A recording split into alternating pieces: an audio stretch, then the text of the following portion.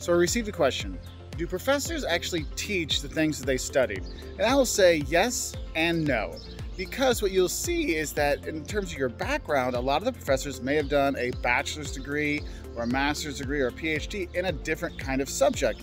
But the point was that they were going to work in that area. So for example, in marketing, you'll see people that have PhDs in marketing, but also you'll see people that have PhDs in advertising, or they'll have PhDs in psychology, because that kind of fits.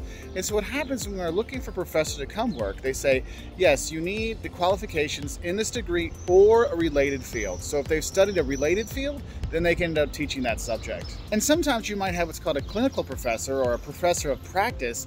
And basically what they are is they have the real world experience and they're bringing that in the classroom. So they might have studied something completely different, but their work experience is perfect for the job that they're going to be teaching and getting students ready for. But I will say, sometimes you professors get thrown into teaching classes that maybe it's not their really big forte, but those classes need to be taught. So they might be put into an area that they're not super comfortable with, but they've proven that they know the related subject, therefore they're able to learn the new subject and teach that. But overall, your professor should have a background or a similar background to the area that they're teaching to help bring that into the classroom. So for example, in my case, I actually did my undergraduate in marketing, my master's is in economics and management science, and my PhD was in management.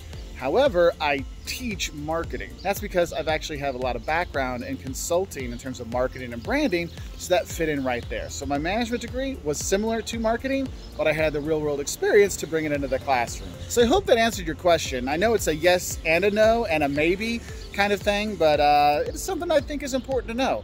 So if you have other questions that you want professors to answer, please put it in the comment section below and we'll try to answer your questions in a future video. And I'll say bye from here in beautiful Colmar, France.